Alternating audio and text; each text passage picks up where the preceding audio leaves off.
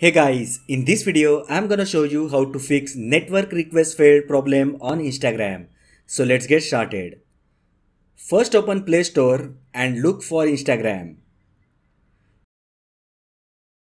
If there are any app updates, then the first thing you should do is to update the app.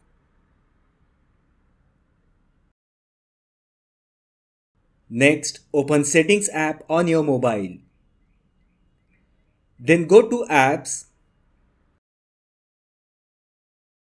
and search for Instagram.